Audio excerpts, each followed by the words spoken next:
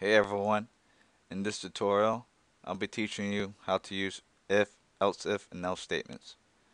Alright, let's get started. There are two ways to do this. It's either using user inputs, aka scanner, or we can just make a variable without the user input. Alright, let's do both.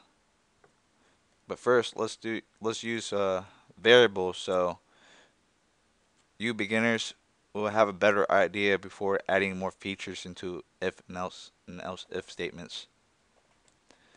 Alright, let's ask the user how old they are. If they're below the age of 18, then they're not even welcome to this program. But if they are equal to, yeah, if their age is equivalent to 18 or higher, then they are welcomed. Alright, well now let's make the following syntax if. Make sure you have your open parentheses and type in the variable inside the parentheses age so the computer will know that if the so the computer will know that you want to compare the value for the age. If their age is below 18, then the computer will determine by the following syntax that I'm about to type. Alright, let's do age equals. You have to include two equal sign right here. The reason why is because there are many functions to add to this equal sign, like this. This right here means not equals, and this right here means greater than or equals to. This right here means less than or equals to, etc. But for now, let's use if age is greater or equals to 18. That's what we need to find out. If you have multiple lines to write for this for only an if statement, or if you're gonna make else if statements, if multiple lines, then it's necessary to have two curly braces. But if you're gonna only make one, then it's not necessary to add those two. Let's omit those two and let's write our code. Alright, if age is greater than or equals to 18, let's say they're welcome to this program.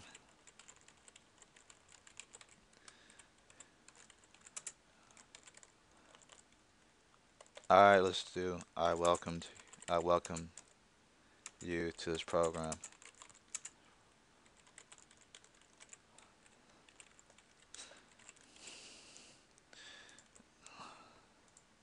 Alright, then let's use else.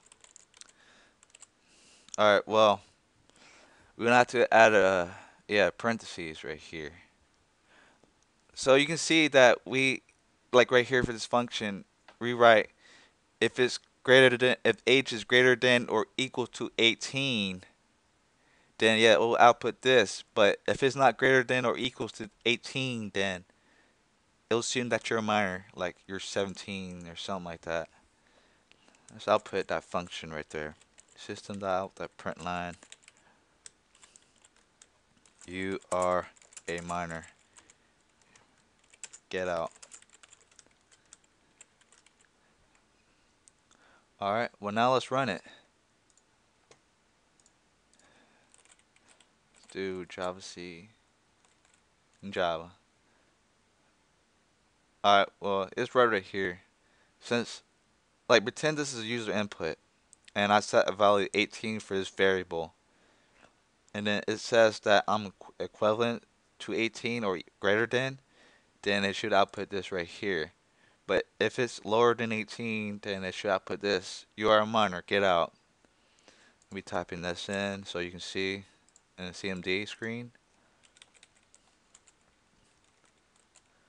You're a minor, get out. Yeah, that sounds right. Alright, let's say that we want to add else if statement. You can add that function a limited amount as you prefer. Make sure you have a parenthesis for that though, because it's like having two ifs. It kind of is two ifs really. And then you say if age is greater than or equals to 21, then say,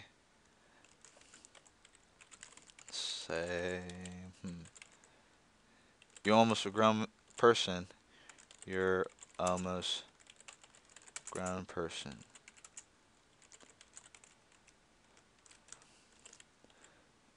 Make sure you don't forget your quotes, like I almost did right there. All right, well, since we have greater than or equals to for the age 18 right here, it will run this instead of this if you type in 21. Because basically, you saying you told you told the computer that if anything is equivalent to 18 or higher than 18, and it can go a limited amount, like numbers, like it can go up to age of 120, then it would run this instead of this. Oh, well, let's solve the solution by adding and statement or syntax. And this following syntax is two ampersands. It means and. Let's say if age is less than 21. Alright, well, it should run this if you type in 21 or higher. Let's save that.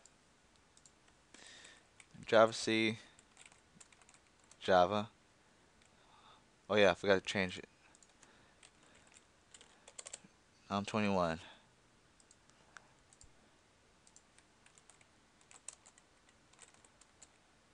You're almost a grown person. Alright, let's say I'm 20.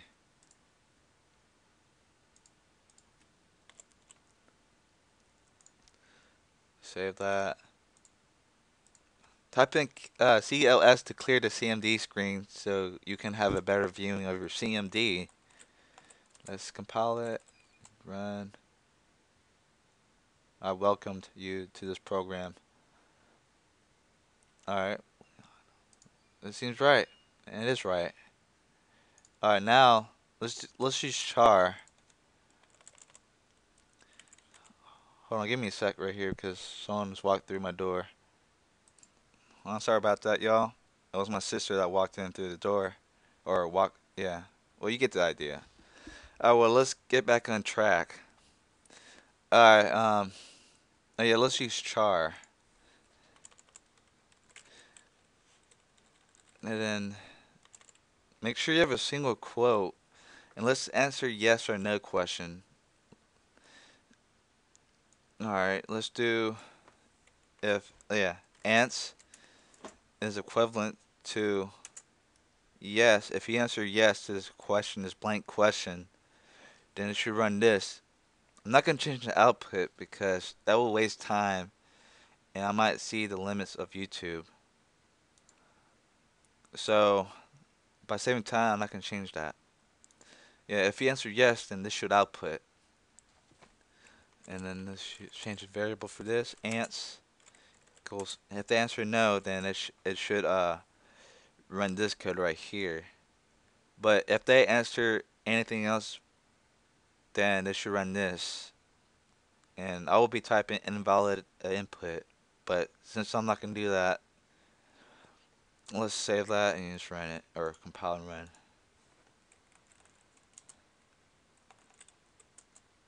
I'll welcome you to this page. That seems right.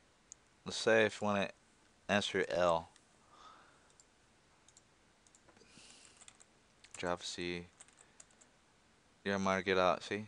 And I'll put it this one right here. But if the user input if they input like an uppercase, then let's type in or statement or syntax.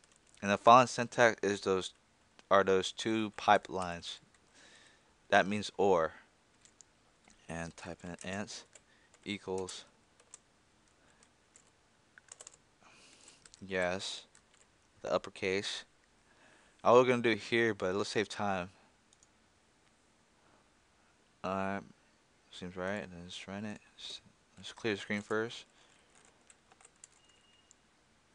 Okay, I forgot to add an s for this variable. Don't do that. Yeah, don't make the same mistake like I did. Okay, no errors. Alright, good. I'll welcome you to this page. Alright, see? Wait. Yeah, see, it works good. Forgot to do this actually. Um, yeah, it works good.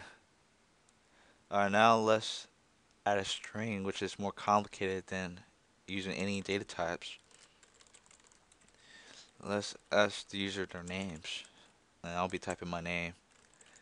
If they type in the same name as mine, then they'll say, if you have the same name as me right here, then say, hey, we got the same name. Alright, well, let's make sure to delete that and type in with a double quote and John. And also, two equal sign won't work because that's not even possible at all. The only way it can e equivalent or equal to a variable to a string is this following syntax right here. It equals, make sure you have your open and close parentheses, and do the same thing over here. Equals, say lowercase John. Make sure there's double quotes, open close parentheses. Alright, it should be good. Alright, well this right here, same thing. Do Jack.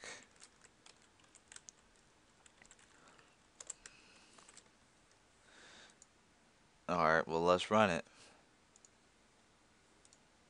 If you don't have either of those name, like if you type in a different name like Joanna, then it will output this. But if you type in the same name over here like John, then it will output this. But if you do Jack, then it should be outputting here.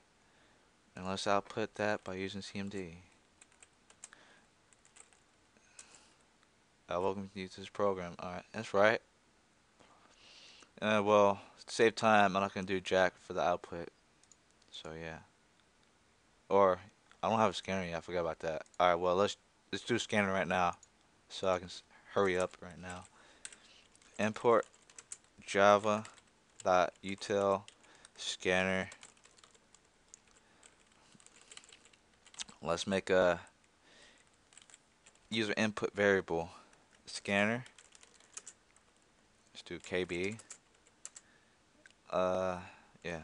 New scanner dot system dot in. Yeah. Make sure you close it off with semicolon. Since the user will be typing a value for this, the ants, then let's delete the value that we already have right here. Alright, well now the user, oh wait, forgot, we have to, yeah, we have to ask the user questions so they will know what to input. Let's do, what's your name? Your name. I almost forgot about that. Let's do ants equals KB dot next line. We're dealing with string here, so yeah, type in next line. Alright, now let's save that. Oh yeah, well, once a user have their value for their value, their value over here, then yeah, the else and the if else statements will find out. Well, let's do that right now. CLS to clear screen. Let's compile it and run it. Alright, my name is John. Welcome to this program. Yep, it outputted the right line right here. Let's rerun it. What's your name? Joanna.